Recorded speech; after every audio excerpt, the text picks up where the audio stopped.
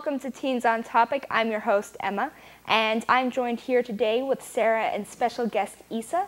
And today we have a very exciting topic, which is, should news organizations have public funding? And let's roll some clips about what Adult and Davis have to say about it. Yes, because I think that if there is a decision to fund a news broadcast, if the government, if it's up to the government to decide what kind of a spin to put on the news, then you're corrupting the news. I would think so. Yeah. Why do you think that is?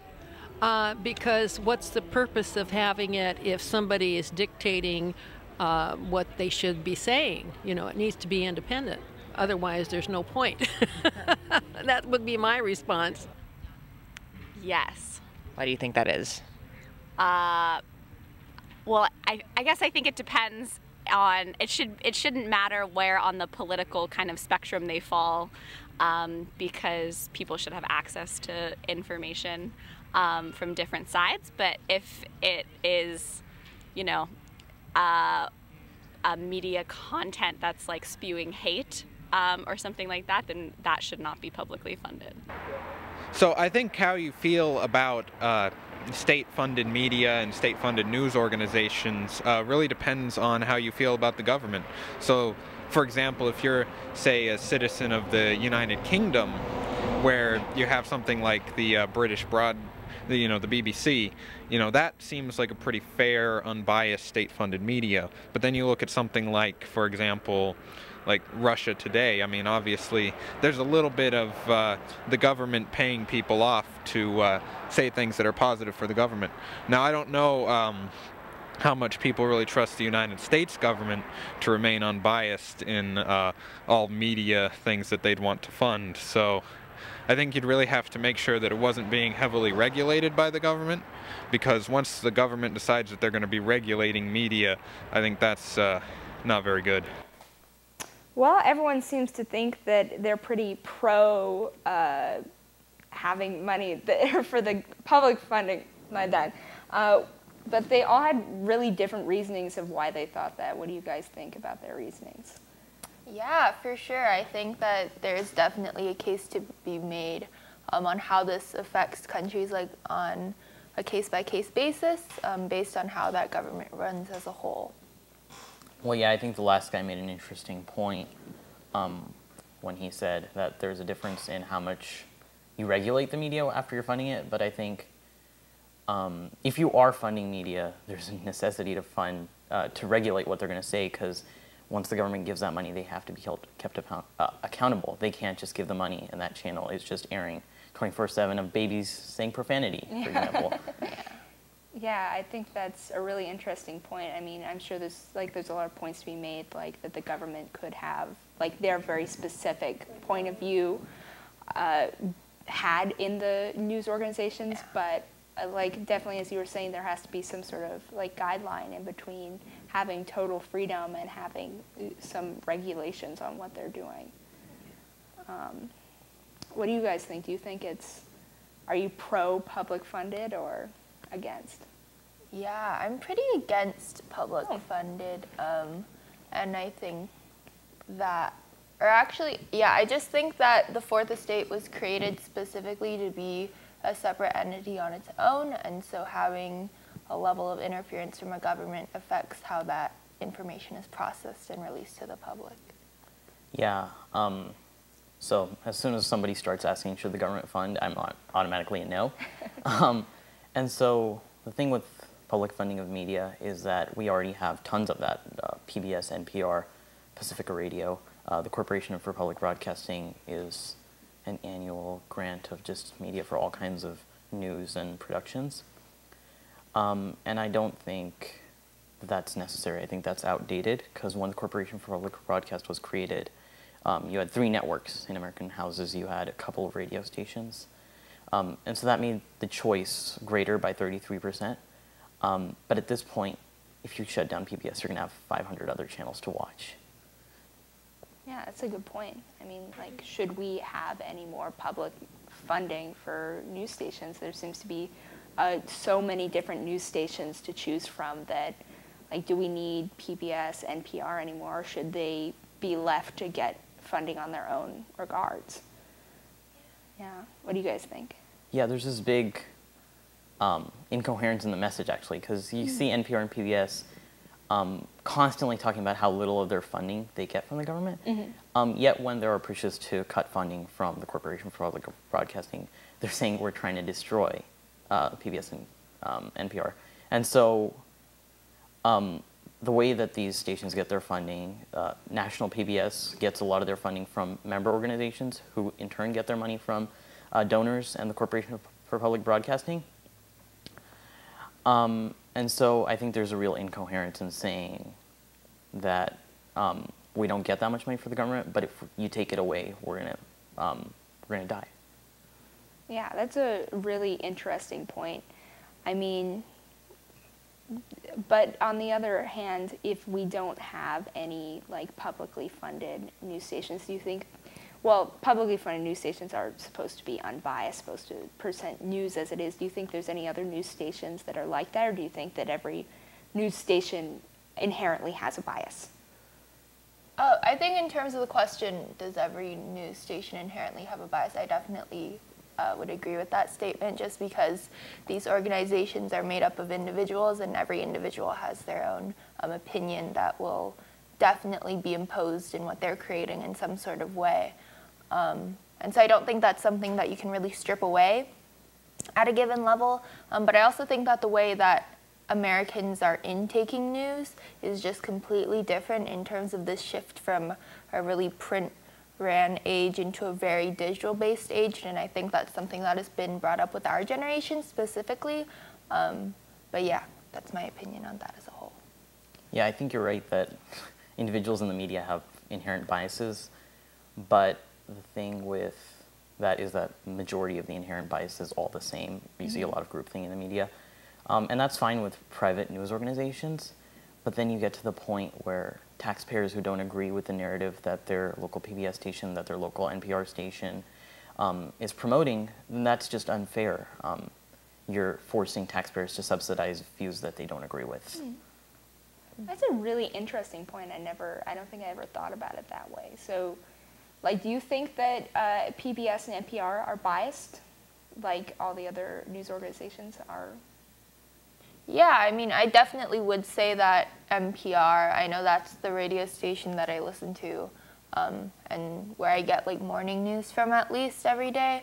And I would say that there is to some degree of bias there, but I'm not sure if that bias is so much substantially greater than what you see in other news and very popular news organizations in this country, for sure. No, I don't think it's greater. I just think there's the idea of taxpayer subsidies. And so CNN is just as liberal, or maybe not as much, but it's just, a lot of the reporters are liberal. They're biased, but there are people who don't watch CNN, so their money through their cable subscription, through advertising statistics, CNN doesn't make money off of that. NPR makes money off of all taxpayers, regardless. And so I think there's something about media bias that's totally normal. I just think taxpayer subsidies are a big factor when it comes to PBS, NPR, and then stuff like Pacifica Radio, which is even more liberal. So I don't see the publicly funded radio going away anytime soon. So if it does continue, do you think there should be greater lengths to make NPR and PBS as non-biased as possible? That's impossible. Yeah, that's true. Because if you listen to NPR, if you watch PBS, their news coverage isn't as much as, you should vote this way, this is how we feel about an issue. It's well, for PBS NewsHour, I think it's a big thing is the way they choose their stories, the prioritization of what to cover. And then there's the slight comments, like when President Trump will do something versus when a Democratic politician will do something. I think the way that that's treated, it's not like they're actively trying to promote an agenda, but the way they think, the way they report on things, it's inherent that they are biased to the left. That's a really interesting point. Yeah. Just going off a little bit on biases, I know you guys think that it's hard, if not impossible, to get rid of bias from a news organization, but do you think there should be like some attempt to have some like regulated thing? Because on either side they say that there was one side that's way too on the left and one side that's way too on the right, and they won't change. I think that it's less the news organizations that need to change, but it's kind of like a two-way street where it's also us, people who are intaking that news. We need to be aware of what we're reading, and we need to put the effort in to fact check what we're reading, as opposed to just relying on the fact that what we read is the truth. And I think that's something that is really difficult when most news is taken in through either Facebook or social media or really catchy headlines, right? I think that that has definitely bred a culture that is very different and really harmful in a large sense, for sure. Yeah, and it's not just the truth, it's the way we perceive the truth. So there can be a car and there's a dent on one side. I'm standing on one side and I see a car that's been in an accident. You can be on the other side and see the same car but think it's totally fine. So I think all the media organizations do a fair job of reporting facts. It's just the veil through which we see everything, and that's a really big thing in America now with perception bias. And the way we think of how we're going to react to something before it even happens. We're just checking off things on a partisan checklist. Yeah, that's definitely a good point. A lot of different things to think about. I guess I just had to say, I know we talked a little bit about how like you can't, like as you were saying, that there's like different sides to facts, like you might only see part of the truth, but do you think there should be like even more regulations? Because I know in my experience what people do is they read the headline of something and then they won't bother to read the rest of the article that might clarify something. Do you think like something like that should have more change, some more regulation, or is that just another thing that's like it is what it is? I mean, yeah. Are we talking strictly about public organizations or all organizations? Either one. So I think if we're talking about all organizations, that's unconstitutional. That's directly against the First Amendment if that's regulation. Public organizations in a legislature that has two parties, it's not going to happen. You might as well work to defund these organizations rather than work on regulations like that.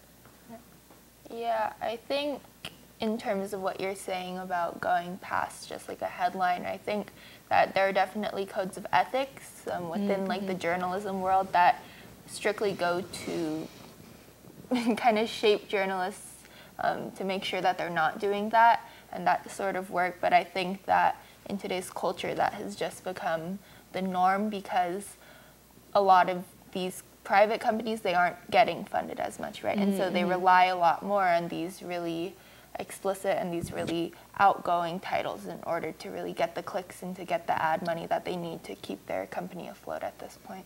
That's a good point. So do you guys have any other statements that you'd like to talk about?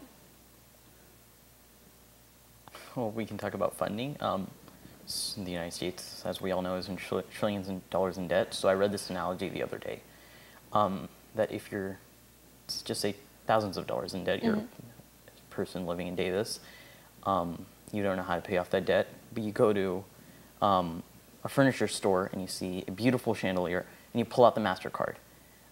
That's what the Corporation of Public Broadcast is in America. We don't have money. We're running out of entitlement money, but we're continuing year after year, even though every year every Republican administration year, there's a clause of the budget to remove the Corporation of Public Broadcast. We keep funding this thing that's a chandelier in our national budget. Do you know how much of our budget is actually being put into? It's actually very, very small. Yeah. Total, the Corporation of Public Broadcast, the National Endowment for Humanities, the National Endowment for Arts, they all of them combined are less than 1% of our budget. It's just, obviously that's not a priority if you're trying to cut government. That's one of the smaller things. Yeah. It's one of the smaller things, but it's definitely something that needs to be looked on as pork barrel spending as something that's extra. Yeah. I mean, I think a lot of Americans, just generally speaking, and if we're talking about like government funding in general, like the whole budget thing, it should be, I think that the public broadcasting part is really valid, but I think that as a whole, Americans aren't concerned about that aspect of it, as opposed to what the other categories are, generally speaking. Well, thank you both for being here and talking about it today. There were a lot of really interesting points of view. It seems like here in the studio that that you guys think that we shouldn't have publicly funded stations for various things, like you shouldn't have, or that people shouldn't have to pay for a news station that they don't agree with, and that it's money that we don't necessarily have to spend. And then there's other people, it seems like the people in Davis seem to agree with it, saying that everyone should have like a news source and like a stabilized news source. So there's a lot of things to think about.